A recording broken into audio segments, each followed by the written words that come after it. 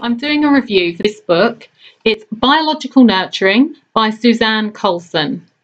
Okay, I'm going to apologise now if this doesn't sound very good. I've had a lot of audio issues, so I'm going to have one more go. So I was interested to read this book and find out more about biological nurturing, or as it is more commonly known, laid-back breastfeeding. My personal experience of this hasn't been successful, either trying it for myself or attempting to support mums doing it.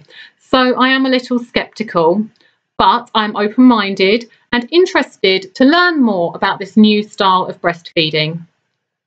Colson has a strong background supporting mothers during pregnancy, birth and breastfeeding, and I'm particularly impressed by her experience with Michelle Odent, who I am a keen follower of, and many of Colson's suggestions about breastfeeding mirror Odent's suggestions about birth.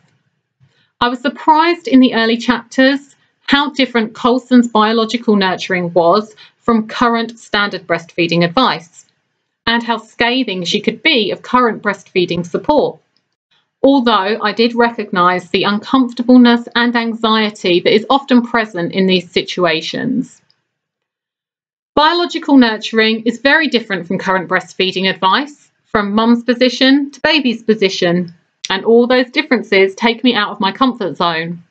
I'm not saying Colson is wrong, but in the opening chapters of her book, she has blown my underpinning of breastfeeding knowledge away.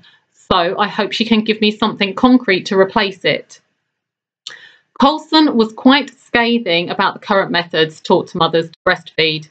And as someone who has spent a lot of time using these methods to try and help mothers breastfeed, I did feel a bit defensive. My initial defensiveness was quickly diminished though, after I read Colson's critical review on current post-birth practice and the common hurdles that women face to successfully initiate breastfeeding. I identified with everything she said, either from my own personal experience or from my experience with other mums, and I quickly realised I've fallen into the trap of accepting these hurdles as being just a part of the situation or even being natural, instead of trying to understand them further and to understand why they occur and to challenge them. Examples of this are the latching problems that many women face when their baby can't seem to find the nipple. Their hands get in the way, they kick against mum's body, creating too much space between them, as well as the pain in the wrist from holding your baby in the right place, and the pain in the back from trying to keep a good posture and not being able to see properly what's going on.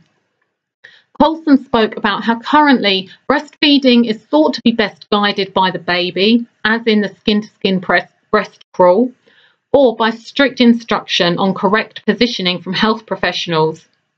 Biological nurturing aims to put women back at the centre of breastfeeding with guidance from health professionals, but ultimately with mothers leading. In explaining the current situation, Colson describes the oxymoron of teaching women something that we are told is natural, and how putting women into a situation where they are being instructed and taught will weaken their natural instincts of how to breastfeed. I agree. Colson makes a strong argument that women have the innate instincts to breastfeed their babies and need only a little guidance, but importantly, a conducive atmosphere to release the hormones and instincts that will help them attach their babies to the breast.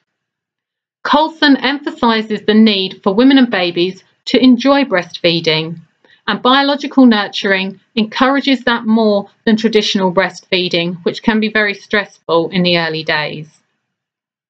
Biological nurturing uses the position that baby lays in the womb before birth to help find a comfortable position when they're feeding in the early days after birth. And this means that most babies lay vertically down mum's body. This sounds a bit cramped, but as Colson pointed out, when women recline even a little bit, their body is opened up, allowing more variable space. There is a positive use of gravity in biological nurturing, which made sense in my mind, especially considering the positive effect gravity can have on the birth process. With biological nurturing, Colson encourages mums to keep their babies at the breast as much as possible, sleeping cheek to breast, and not to wait for the baby to be in an awake, alert state bring them to feed. This is particularly encouraged in the first 48 to 72 hours when breastfeeding is being initiated. Colson describes the rapidly changing sleep states of babies and how having baby at the breast when they're in light sleep means they can latch more easily than waiting for them to be in alert awake state where they can quickly become agitated and upset, which then makes it harder for them to successfully attach to the breast, as well as making mum feel anxious. Colson says a number of times that worry and anxiety are the enemies of reproductive events, such as pregnancy, birth, and breastfeeding, and that when mothers focus on their babies, such as gazing at their babies, this can release a cascade of instinctual mothering behaviours. It's also known to release oxytocin, which is an important hormone in bonding and breastfeeding. Therefore, biological nurturing attempts to take the emphasis away from the worry and anxiety that are caused by focusing on sitting up and holding the baby correctly, or worrying about the tiny amount of colostrum that can be expressed and what that means about their milk supply, and instead encouraging mums to focus on their baby and allowing their instincts, comfort and enjoyment to guide them as much as helpful suggestions. It struck me watching the videos of biological nurturing that were referenced in this book that there is a much better opportunity for eye contact between mum and baby, which is a great thing.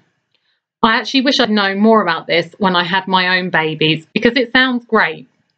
This book reiterates what a gift breastfeeding is and that facilitating that relationship between mother and baby in a positive way is attainable. Biological nurturing brings together different strands of early mothering.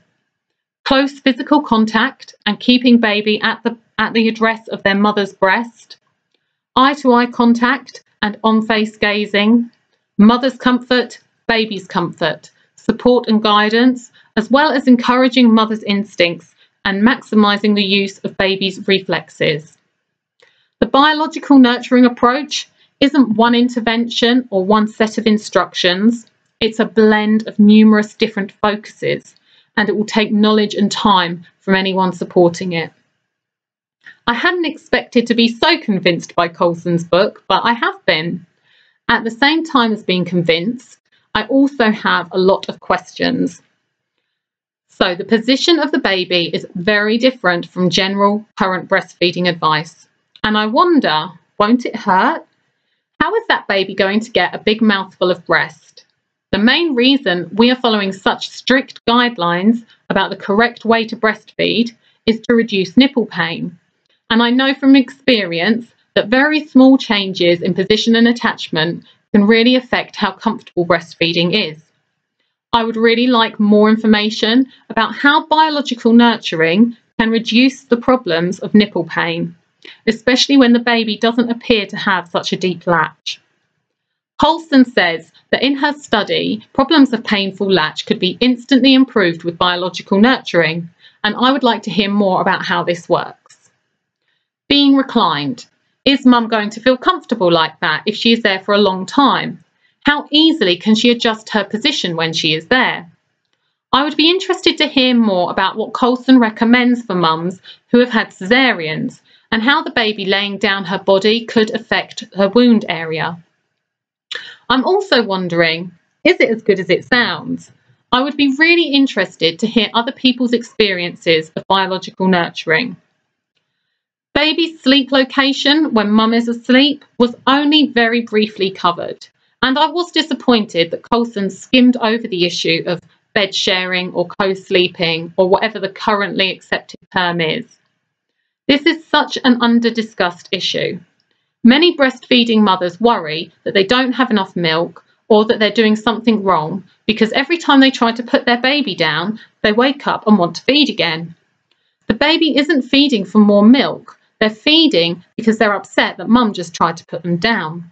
Until we face this issue of where babies sleep and have an open and honest conversation, this problem won't go away. I also really don't like the label laid-back breastfeeding, and I think it should be scrapped because it gives the instant impression that mum should be lying down. If not fully reclined, then nearly. And this is not a desirable or practical feeding position for most mums. What Colson talks about is reclining to a comfortable seated position or semi-reclined position rather than the traditional sat up with a straight back. The term laid-back breastfeeding also gets twinned with the breast crawl, which Colson made her own criticisms of. So I think a break from that phrase would be helpful. As much as I like the ideas of biological nurturing, I struggle to see how it could be successfully implemented within our current maternity services framework. Colson describes biological nurturing as a balance between the mother's gentle, instinctive guidance, which is empowered through the success and enjoyment of the process, and the baby's comfort and instincts. And for both of them, the process is a halfway house between their combined world of pregnancy and the separate lives that they will go on to live. It sounds great. I feel convinced. I even feel broody.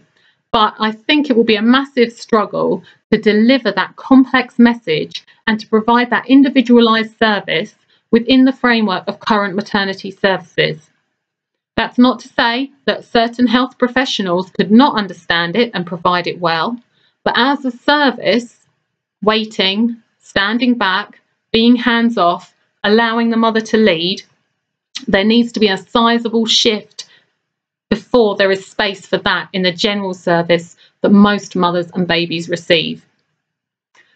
Colson has narrowed down 6 components of biological nurturing, and she refers to them throughout the book, expanding on each one and describing how they work together. I felt that this further explanation was absolutely necessary to fully understand and put into practice biological nurturing. So, Colson gives a full and convincing description of each component, and taken together, the whole approach is quite revolutionary. The 6 components are undoubtedly complex in their possibilities, and they can work together differently for different mothers. This is not a one-size-fits-all method. It's for the mother to find the right fit of the different components for her, with guidance when needed. The method encourages and empowers the intuition and instincts of mother and baby, and builds on and strengthens their close relationship. That has to be a good thing. This book is really amazing for me personally. It's done something that not many books I read do. It's made me completely reevaluate something that I know a lot about. I know about breastfeeding. I've breastfed my own children. I've supported other women on their breastfeeding journeys, and I'm just generally obsessed with it. If I was on Mastermind, breastfeeding would be my specialist subject. Colson is advocating a whole new approach to breastfeeding in the early weeks, and in fact, the earlier the better. To take accepted problems or experiences and approach them from a completely different angle is a difficult thing to do, and I felt convinced by her arguments. Colson puts women and babies at the centre of her approach. She focuses on the relationship between mother and baby, physically and emotionally, and emphasises how supporting that relationship will allow breastfeeding to happen naturally. This was not an instructive breastfeeding book for mothers. It wasn't even directed towards health professionals. It was Colson's journey. I felt like Colson was laying out as much of the jigsaw as she could to give the reader a complete understanding of her discovery. I thought it was exciting and moving, and I hope that people interested in breastfeeding or who are in contact with breastfeeding mothers read this book and attempt to use this excellent book of guidance to help mums be successful at breastfeeding and to enjoy it. Okay, thank you. Here it is again.